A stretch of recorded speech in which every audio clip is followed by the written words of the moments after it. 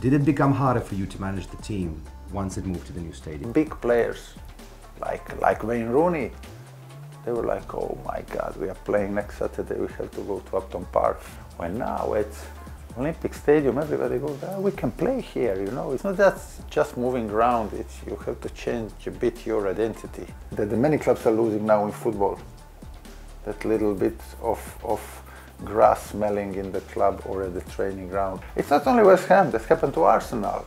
That's happened to Schalke in Germany. That makes football in England or Britain so special, that the kids from their early stage have been taught from their parents, not only fathers, also mothers, sisters, grandmothers or whatever, that the clubs means basically everything to them.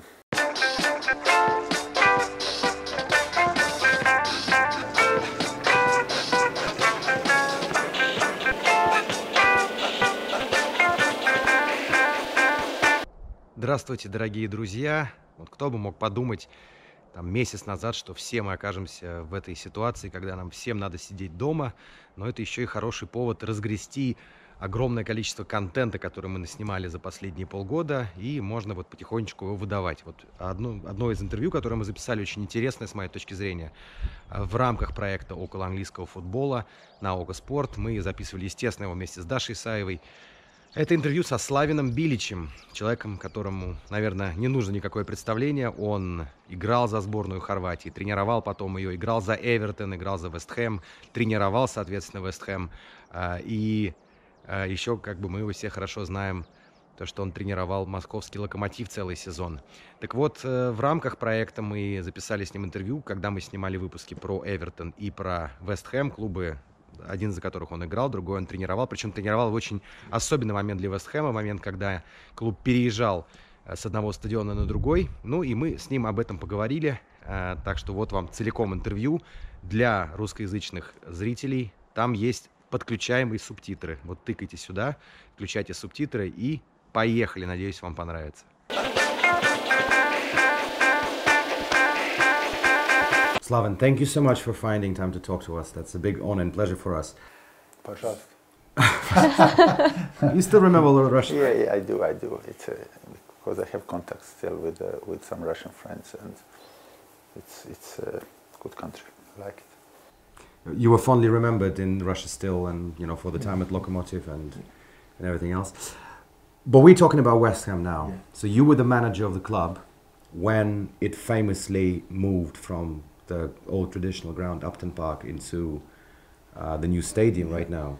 What did it feel like? What was the atmosphere around the club when the move was finalized? Well, it was a specific situation. It was specific. It was special season, because when I took over, and me and my staff, when we took over, it was like last season at the bowling ground or Upton Park or whatever. So let's do well and all that, you know. It's a farewell season, and you have shirts, you have everything and all that, and we done really well. And then I remember the last game, of course, against Man United, that we beat them 3-2, and it was a really, really special occasion. Then when we moved, everything became, you know, it's not just changing the stadium, it's a big move. And I think that West Ham fans and the club and everything, they still feel that change. To be fair, we moved, at that time we also moved the training ground, so it was even the bigger move, but it's going to take some time for West Ham, because it's not that just moving ground, you have to change a bit your identity. It's not the same, your club straight away, it becomes a much bigger club just by moving those stadiums. It's like you're moving from a little sort of, theme park to a Disneyland. Yeah, exactly, and it's a move forward, you know, it's a move forward because of what club wants to achieve. It's a move forward to attract maybe, I don't know, top players from Europe. It's a move forward if you are thinking about the capacity of the ground. It was not even 40,000, now it's 60 whatever, so it's a big step up, but you are losing like in every situation in life. There are pluses and minuses. You are losing that thing about about that the many clubs are losing now in football. That little bit of grass smelling in the club or at the training ground or at the stadium. You are losing a little bit of home atmosphere at your stadium. You are losing a little bit of hostile atmosphere in a football way that was there at Upton Park. No away team enjoyed coming to play against West Ham at Upton Park. Where now at Olympic Stadium it's like joy for everybody, for the opponents. No, it's true, and it's gonna take West Ham a long time.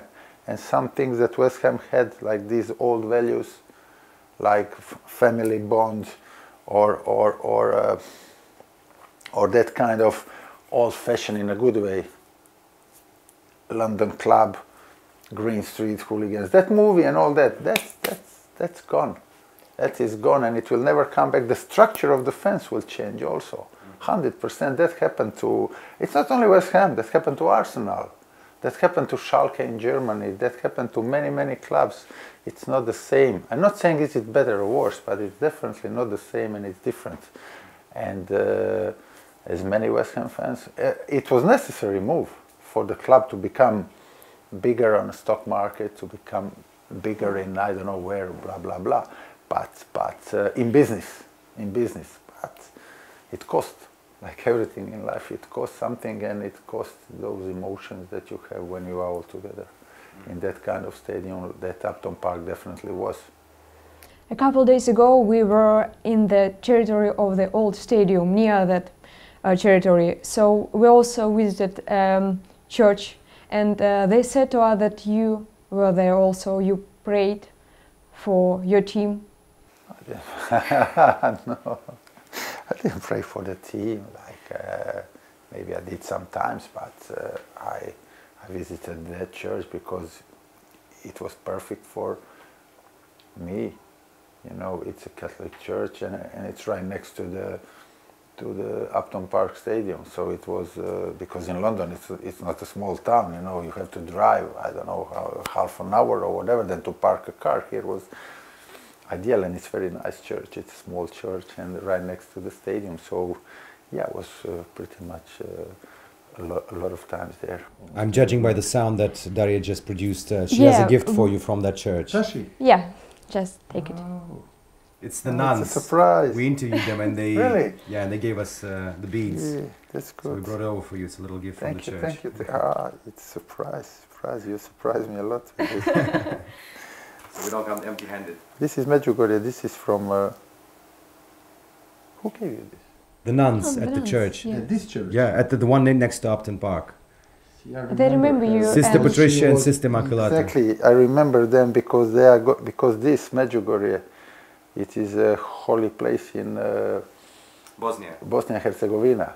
Yeah, and I remember her giving this to me because she's regular there, and it's only 1.5 hours from Split, from my hometown, from Croatia. So. Thank you for Slaven, when you or the players went to that church, did it somehow, positively affect the results on the field? I don't know. Basically, I ain't gonna lie. When you go to church, you also pray for, let's be honest, to do well in games or in your job. But mainly you don't go to church to pray for that. You go to church to pray for the health of your family, for the health of the planet or the kids, and for the people who died. Basically, not. You don't go there. Let's pray to beat Man United in our last game. Do something? Yeah, do. Sometimes I do. Yes, I do. But it's not the main reason. Did that stadium feel like a church a little bit? In terms of how passionate and religious people were. Good to say that, because I know a lot about West Ham, because I played for West Ham at that stadium, and I managed West Ham at that stadium, and I was the one that managed West Ham at the new stadium. New stadium is brilliant. I mean, make no mistake about it. But it's like West Brom now. I enjoy this because this is like, you can smell the grass. You can smell the grass. This is about football. It's not marble. This is a training ground, and I like it. I don't like the training grounds to be like you're gonna find nowadays, like 5 stars hotel. Then it's nice for a day or two or whatever, but you are losing that bit of war elements in that. You know, in a positive way. You know, but bit of a bonding, bit of a fighting, bit of a spirit. You are losing that when everything is stopped. It's like when a family. You know, when it happens to everybody that makes a step, especially financially, you know what I mean? If a family lives, let's say a family of 6 lives in a small apartment, is it ideal? No, it isn't, of course, but they are all good, you know what I mean? They're all friendly, they sleep with each other and all that, blah, blah, blah. When they move to a penthouse, if they are hit with big money and they move suddenly in a penthouse, they don't see each other. Is it better? Yeah, it's nice in some ways, you know, but in a lot of ways it isn't. So that is what happened also to West Ham. Long term, definitely good, but short term, it's gonna be hard for them to win back the fans. Not to win back the fans, but the thing is, I watched when it happened to Schalke. I watched it when it happened to Schalke. Schalke used to have all big stadium, and now since the World Cup in Germany, they built a new one. It's looked like a, you know, it's like a almost artificial one. It's too good, like from the PlayStation. And what I said, the structure of the fans changed. It's not the fans are not the same anymore. Think about like this. Before you have pubs in England, and now you have bars. Those people who go to the pubs, they drink beer and they're all together and they push each other a little bit, but they like it, you know, they eat chips and all that. They don't like these modern bars. They don't feel comfortable in it. So it's becoming to be with the fans. You know, the fans, old-fashioned fans who are there at Upton Park, Chicken Run and all that. And you can read it also. They are adjusting to it, but are they happy? No. Are they moaning? Yes, they are moaning. They moan because they don't feel comfortable there. So I think the structure of the fans will change. I am saying it's going to be worse or better, but it's going to be different. It's going to be different fans. Slaven, for you, being the manager at the time when the big move happened, purely from a managerial standpoint, did it become harder for you to manage the team once it moved to the new stadium? Yes, it did. I told you that. I told you that no away team, as a team or as an individual, nobody liked. I remember big players like Wayne Rooney. They were like, oh my God, we are playing next Saturday, we have to go to Upton Park. Brilliant player, great character, everything, not afraid of anything.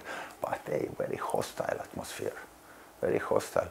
Well, now at Olympic Stadium, everybody goes, we can play here, you know, it looks big, it looks huge, the crowd is, I mean, nobody will touch you at Upton Park. I'm not talking about spitting or touching, it's not, but you feel, as a West Ham player, you feel as you are playing really proper at home. And it's going to take time for Olympic Stadium, that the player's going to feel to be like completely at home. It will happen, but for that you need good memories. For that you need some great wins that West Ham has already made. But you can't be a history of 100 whatever years, you know. So it's going to take time.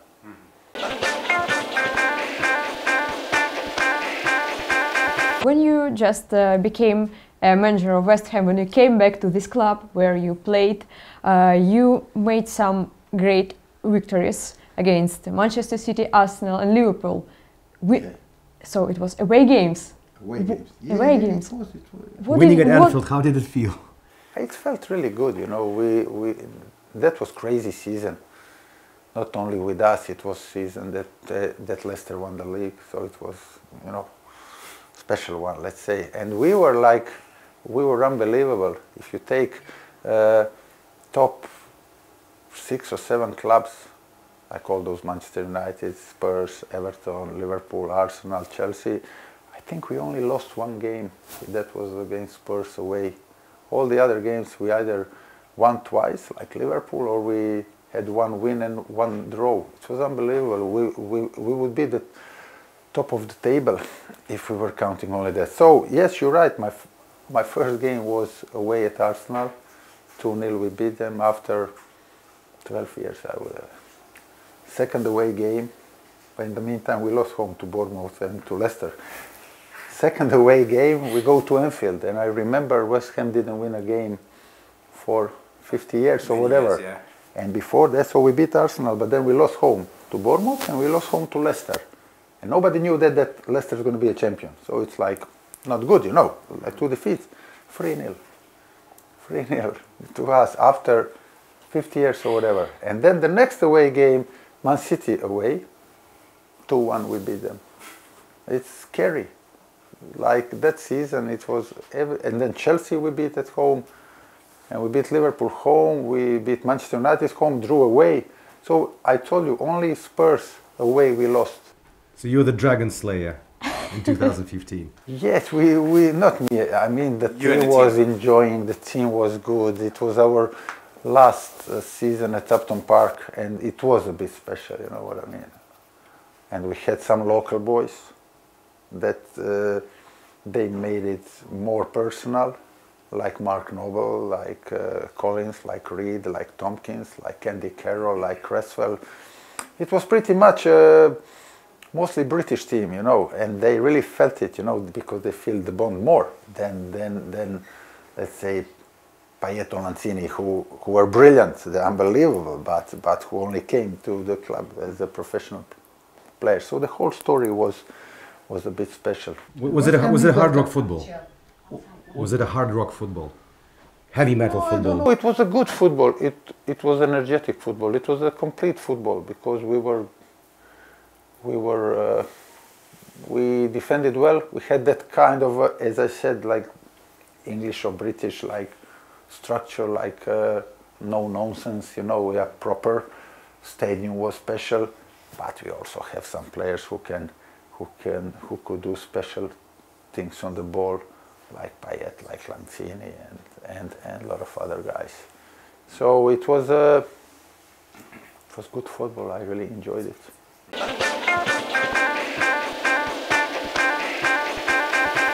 I think we're good with West Ham. Just maybe a few questions about Everton because you played there as well. You were trying to, not you were trying, but Joe Royle was trying to sign you. Yeah.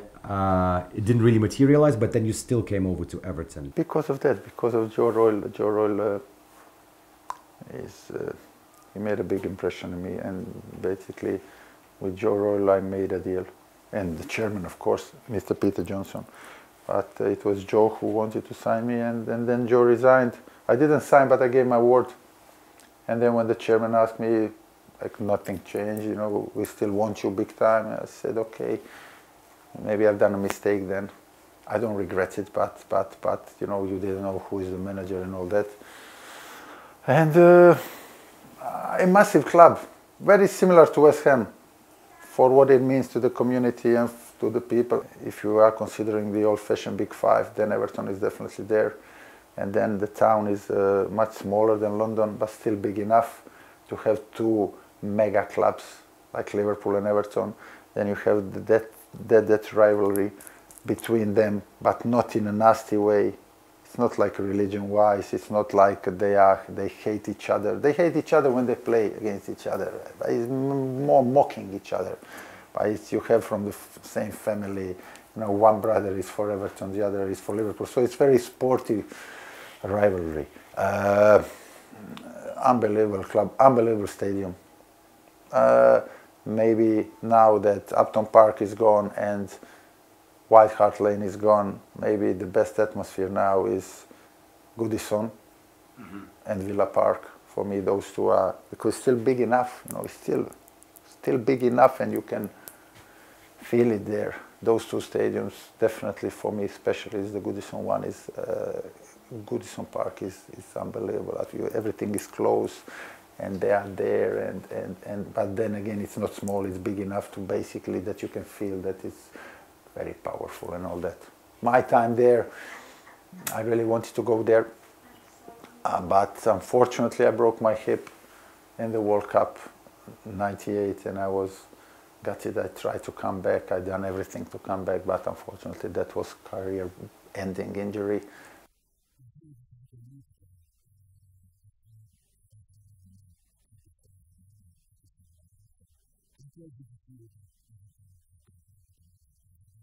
Unbelievable close. I mean, you know, the problem is we are talking 1997. In every club it changed. Also in Everton changed. They also became, I think, the corporation, more like a, you know, the football clubs now are more like a corporation, like Microsoft or whatever, than old-fashioned family football clubs, because the money is unbelievable.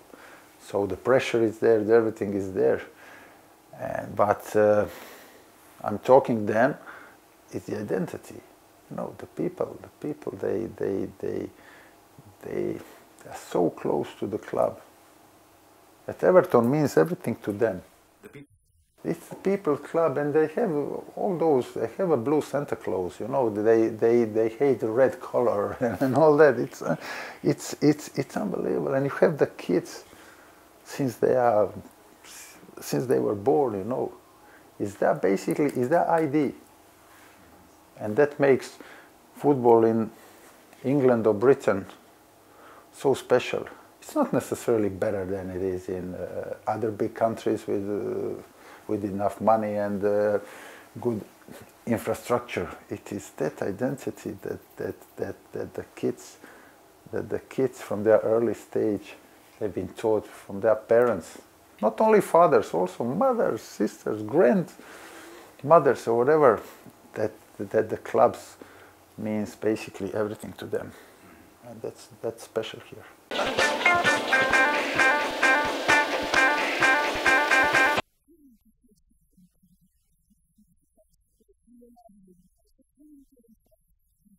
I like Lokko, you know, my time there wasn't the best, to be fair. I stayed only one season. We didn't have a great season, but I had great memories about the town, about the country, and especially about the club. I'm still in a definitely weekly contact with Stjop, who is my translator there, and we text each other before every game. Is it Lokko game? And Chorluka is still there, of course. Yeah. And not a lot of the players, but some of the players that play when I was there. It's a great club, Lokko. Also special fans. They are like youngish fans or whatever. Yeah. So, but they done really well. They are doing really well. I enjoyed my time in Russia. Unfortunately, the results were not that good, and we had some problems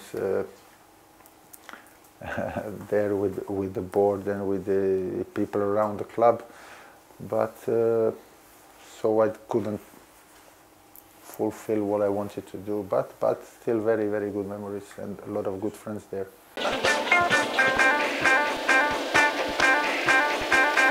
Вот такой он славный бородач Slaven. Надеюсь, вам понравилось это интервью. Постараюсь еще несколько вот этих вот больших интервью из наших проектов вам тоже предоставить. Подписывайтесь, шерьте, лайкайте. И самое главное, это все, конечно, мишура. Самое главное, ребята, сидите дома и будьте здоровы. До встречи, пока.